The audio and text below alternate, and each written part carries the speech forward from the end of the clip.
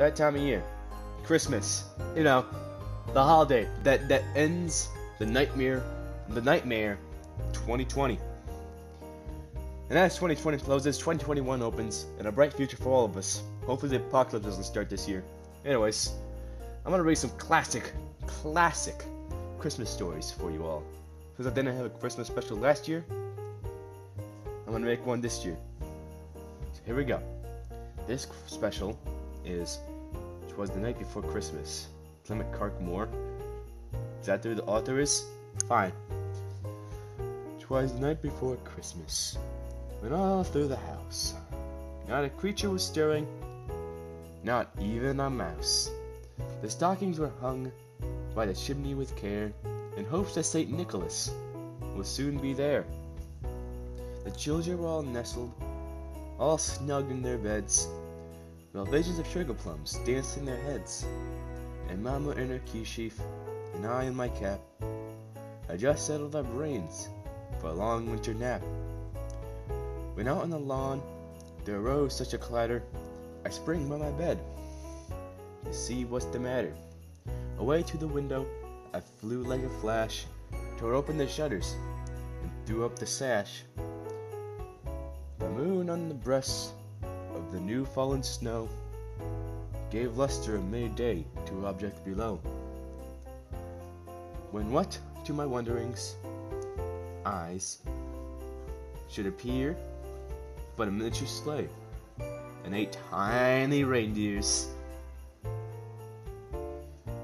with an old little driver, so lively and quick, I knew in a moment it must be Saint Nick. More rapid than eagles, in his coursers they come, and he whistled and shouted and called them by name.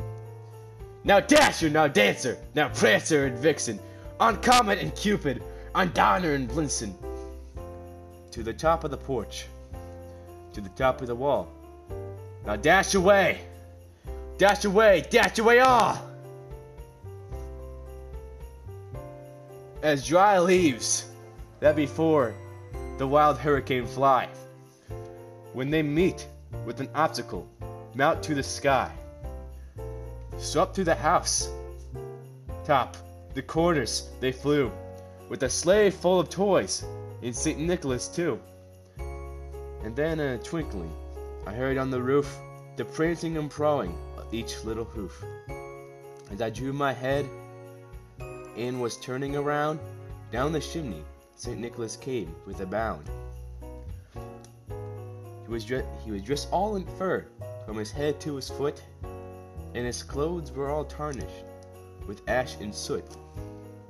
A bundle of toys he had flung on his back, and he looked like a peddler just opening his pack. His eyes, how they twinkled, his dimples, how merry. His cheeks were like roses, his nose like a cherry, his droll little mouth with a dawn up like a bow, and the beard of his chin was white as snow.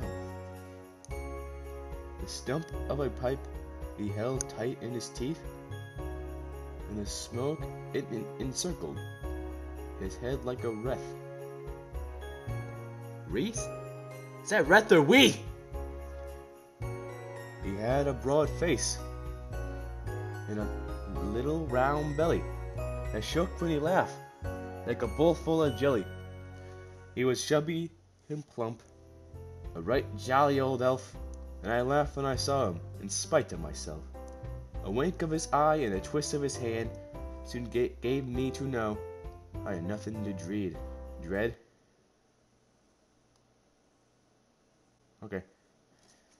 He spoke not a word, but went straight to his work, and filled all the stockings, then turned with a jerk, and laying his fingers the side of his nose, and giving it a nod, up the chimney he rose. He sprang to his sleigh to give his team a whistle, and away they all flew, like down a thistle. But I heard his exclaim, ere he drove out of sight, "Happy Christmas to all!" And to all a good night.